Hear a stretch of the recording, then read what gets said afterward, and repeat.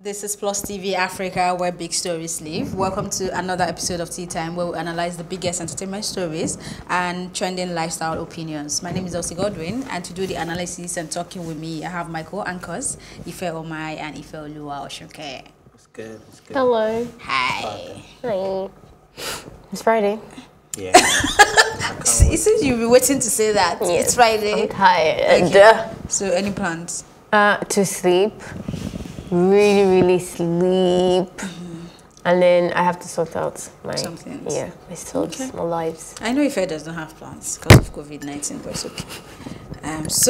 In an interview with WSJ magazine, singer Miley Cyrus says she is in a unique position and her experience with this pandemic is not like everyone else in her country and around the world.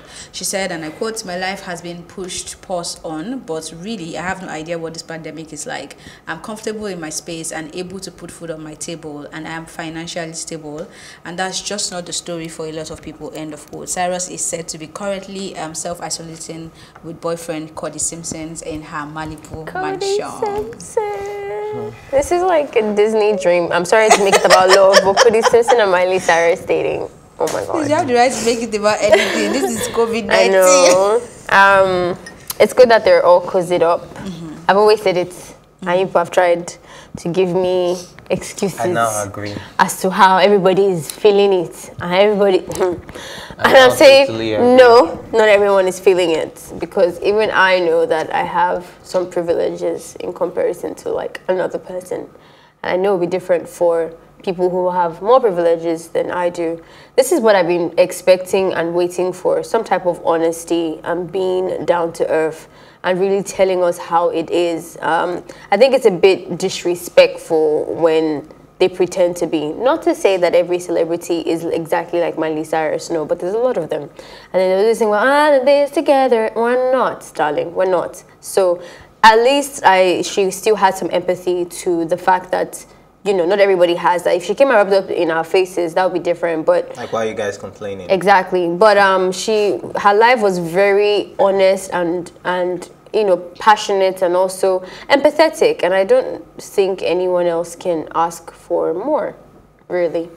I totally agree with everything you said, because the way she put it, you couldn't go against what she said, because she's just telling you what she's going through. It's a personal experience. So the fact that you're having it different and this person is having it otherwise doesn't mean that they're trying to rub it in your face. It's just their reality, and that is your reality. So I think the honesty is well appreciated as well, so that everyone can know that, look, hustle hard, though. If you hustle hard, COVID-19 may not be what will make you complain, because of course no one envisaged this, but it happened. Life happens all the time. So how do you prepare for life? I'm just gonna write that down. Envisage. Is that the word?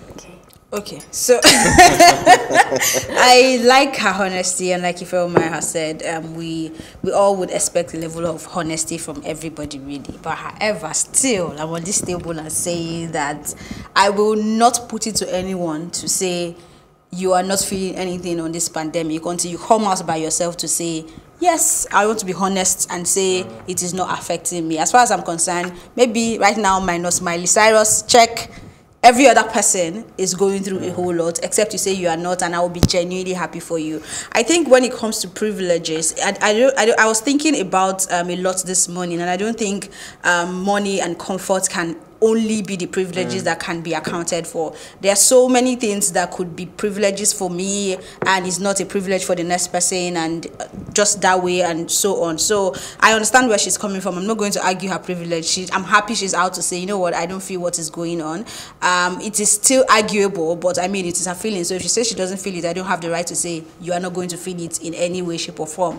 However, I still maintain that so many people, we are all in this together until you come out to tell us, no, I'm not in it with you guys. But I think that's how I feel. She was clear. She didn't talk about work. And then talking about, well, yeah, putting food on the table and all, but talking about privileges, let me just put this theory to you as well. So, for example, there are people who, as much as we know that there are people who cannot put food on their table at this moment, there are people who can still survive without putting food on their table. I'm not saying it is nice or it is a good situation to be in, but there are people who, if they don't put food on their table, they will be dead in the next 24 hours because of ulcer.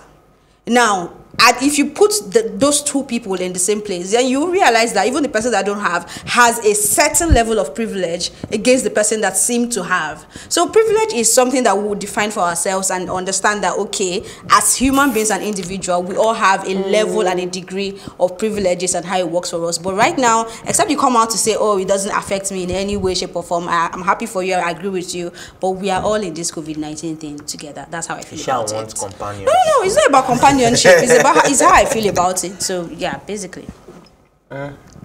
Okay, moving on to the next story. The federal government of Nigeria has appointed Ali Baba, Segun Arize, Bolanle Austin Peters and others on a COVID-19 committee set up to advise the government on ways to mitigate the effect of the pandemic in the industry. The Minister of Information and Culture, Alhaji Lai Mohammed, confirmed the appointment on Wednesday during a meeting with the Broadcasting Organization of Nigeria. The committee will suggest the type of financing that is best for the industry, considering the changes caused by the pandemic. It's a welcome development, but I don't want to be overly excited about this until I see the outcome and see if they will put the plan in motion, because it's one thing to have an idea, it's another thing to execute it. So let's see if they can actually execute this plan, because if I will not believe in the execution at all. No, we have plans. Execution is always the problem. Yeah, it is, and I worry about the selection as well. I don't think it's as saturated as I would have liked. I'm guessing that the idea of this election is based on people who have authority, not just like talent and stuff, right? Because a lot of them are not actively creative. I'm guessing people who are close to the government already. Exactly. There's a lot of politics going on into it rather than entertainment, which is a lot more scary for me. A good example I will pull out is Ali Baba. I don't necessarily see Ali Baba as somebody that has a lot of people on his payroll, for example, and the creatives that he's working with. I've been to his... Let me just swallow that one. But the reason I want to swallow is because I'm not really sure if, and I don't want to spread something that's not true, but he didn't look like he had many staffs. Because I'm thinking that if you're going to be paying these people and you've selected them, it's because you want these people to trickle down to the staffs who are having problems with it. Because when I read the initiative, it's about still trying to like lucrate the industry, right? But it looks like you're just lucrating the people who are already lucrated. But these people they're mentioning are not those that are going to give the money, I think. They are those that are supposed to tell them how the finance... No, they employ them. That's what I read. These people are employed. They're actually going to be paid for whatever work that the advice they're going to yes. Well, of course, we'll expect some level of remuneration or something like that. But where I want to go to with this is, I know they just appointed them and they've not done anything. If they will hear this and do it, nice. If they had it in mind already, amazing. But when we keep saying that we want structure in the industry, when opportunities like this come, even if the government don't do things the right way, I expect that people that have been called to the table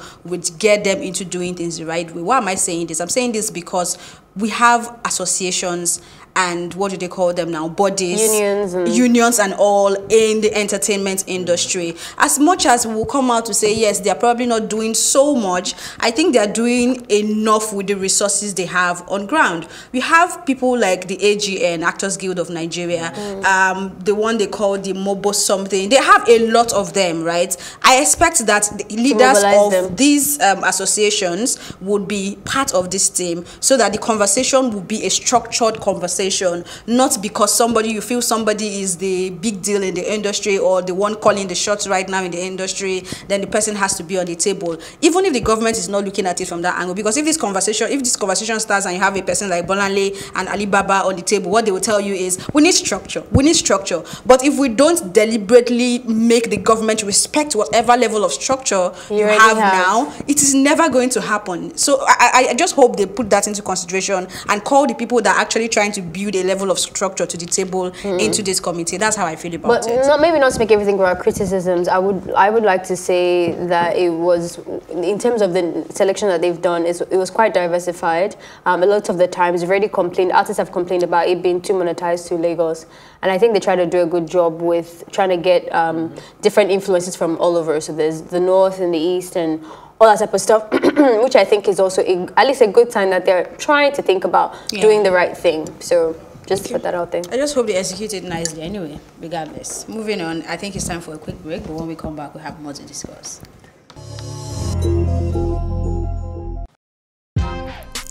Welcome to Tea Time on Plus TV Africa, where we bring you the biggest entertainment stories and, of course, analyze them for you. You can have both parents and still end up as a useless child. I see them every day.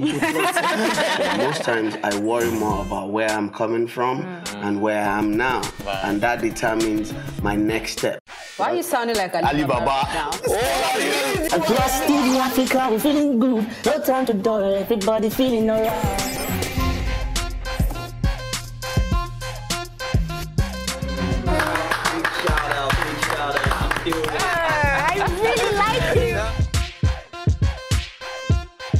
I still make music and people are still buying. Sometimes I look myself minimal IU.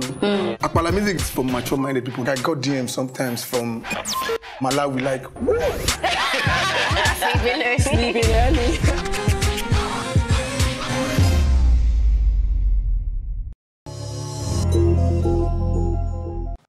Welcome back. This is still Tea Time on Plus TV Africa. Ghanaian journalist Lord Kweku Sechi, in an Instagram post, hailed BET award-winning rapper Michael Owusu-Addo, popularly known as Sarkodie, for donating mechanized hand washers to the National COVID-19 Treatment Center in the GA East Municipal Hospital, Kwabenya, in the Greater Accra region. In the caption, the journalist says Sarkodie says he's stuck in the United States, but his record label has provided the National COVID-19 Treatment Center with a mechanized hand washer made by a Ghanaian company. That is so cool. This is the true definition of once there's a will, there's a way. Because it's not even in Ghana. It's in America, and it's still makes. It's time for their president to open their borders for Sarkodie to come back. He really wants to come home, doesn't he? It's nice to see that he loves Ghana like that. Like, I don't know. I get easily moved by people who do more than just surface stuff. He could have just bought a regular face mask and just sent it over. But the fact that he went and found the Ghanaian-made one, like, and talk about supporting the Nigeria. People are so Nigerianized. What's the problem? Even empowered Ghanaians by in the process, empowering and protecting. An entrepreneur, it is amazing, and it's hard for everyone already. So those are things that people don't really usually think about, you know. Like, I think that thing is called the Apin Basin. I hope I got the pronunciation right. What is that? That's the name of the hand washer. Oh, right. Apin. The name. A-P-I-N. Yeah. Right. Yeah. I'm happy he's doing this. You find out he's Apin. Kudos to him. It's somebody that has really, like, put Ghana on on an international map and everything. So he's not. I don't think that Ghanaians should be playing with Sarkodie because, all. like, I think it's the biggest really export people so far. Yeah. He is the biggest. Shatawale, Where is Shatawale again? Until he fights, I don't hear anything Where's about that Shatawale? guy. Oh wow. Where's that? He's your guy that you are defending on this table, so if I love to not work. I'm just joking. Okay, moving on to the next story. A federal judge has dismissed a $60 million sex tape lawsuit against Kevin Hart. The lawsuit was centered on Kevin Hart's 2017 sex tape scandal. A California judge ordered the dismissal of the suit without prejudice, right? Without prejudice. What does that mean, to dismiss it without prejudice? Without, when you say you're dismissing a case without prejudice, is that you're not being biased, you're looking at all the facts of the case and you're making sure that it's in order before you dismiss the case. Should we go on? That's why you're here now. to tutor us. Okay, it was yesterday that we were boyfriend and girlfriend. Oh yeah, okay, not today. Okay, not today. Sorry. All right, so on this one, I think it's based on the fact that the case was filed in a place that it's not its jurisdiction. It doesn't mean it's over. Is it not the same case that they flung this thing at him? So it doesn't mean it's over. I think the victim should just follow due process. But you know, this is the second time she's filing and it's being dismissed again.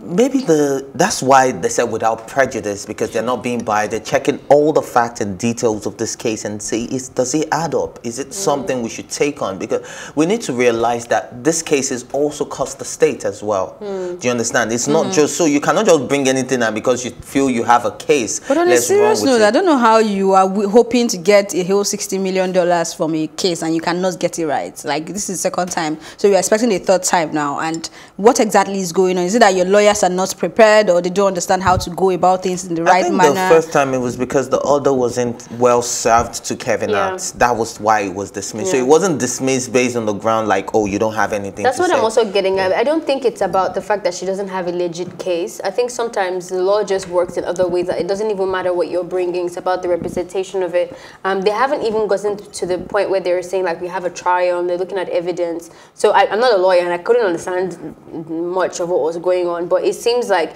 the processes around this, the first was how he was served, the second was in the state that it was done. So it's which not is what I'm saying, why can't they get the process right? Yeah, I don't know. I think he also has a very good lawyer that is like nitpicking a lot of things, and he has enough money to be able to do that. So and he's going through all the clauses and but he's seeing all the loopholes and is he's blocking it. So that's a good lawyer right there. Yeah, I mean, it's a good lawyer. I don't know about Kevin Hart. Kevin Hart recently, deal with Kevin. Oh, please. Kevin Hart recently, though, I have to say, it seems like for the first time, he's actually trying to really look inward. I think this wife that he has is probably onto something. The way he's talking now, he's doing a lot more acknowledgements. For me, I'm not about to like sit here and pretend to you that he's a great guy, but I like that he's acknowledging that he has things about him that needs to be worked on. And for me, acknowledging is like the first step to healing. So he's been a nasty person, but he looks like he's on that journey with this new child and everything that has come out and all that type of stuff. I like that he's vocal about it because then he can show other men that, yeah, you can be scum once upon a time, but you can work on that. And I just hope that this lawsuit or whatever maybe gives him the grace to just, shine him, like, just let him have this one so that he can be better and stuff. But like, we'll see. Okay, moving on to the next story. Social media is such a lethal weapon that allows the closest person to you confidently all smiles with real accounts and simultaneously use fake accounts or proxies to hurt your brand, reputation, and image with lies, half information, plus blackmail. Social media is now deadlier than gun, knife, etc. That's coming from Nollywood actor Yomi Fabi. Is it still going on about the Tony Abraham and all I wasn't even going to mention Tony Abraham. I was going to say, when any known Yoruba actor come out to speak, this is usually their modus operandi. So is this how they operate in their circle? I think that is what they do. That's what I got from it. I don't think this is social media. Anyone who can take the time to create another account. If there wasn't social media, they would have done the same thing in real life. They'll send somebody. Yes. Or they will buy a new SIM card to call you. If you're experienced in this business. Has tips. But yeah, it's unfortunate that humans are there's a lot of evil in the world and people have very dark hearts. And one thing that really scares me in terms of like people's characters are the ones that come off otherwise. Some people that you meet at first and you're like, yeah, this person is not a nice person. And that's fine for me. It gets more tricky and I get more terrified about life when the person is so good at masking their evil. That throws me off a lot more. That's the worst. That's the reality of the world we live in. I think that's what these days you don't know who loves you for real, because everybody just tends to come up to you like, oh, I love you, and then when you hear the things they say behind you, Lord. Which is why it's just fun to be a loner fan.